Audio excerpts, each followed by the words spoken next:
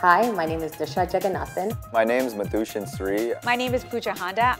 When we were first introduced to the Raptors, it is that idea of being an underdog and proving everybody wrong. I think the journey is more important than where you end up. You have a chance to make your dreams come true, even if it doesn't seem too realistic. To chase it, because even in the process of chasing it, you may find something else that makes you happy. These are my parents, Amma and Appa, and it's because of a lot of their sacrifices that I'm here today and I'm able to be a part of this community, and they're part of We the North.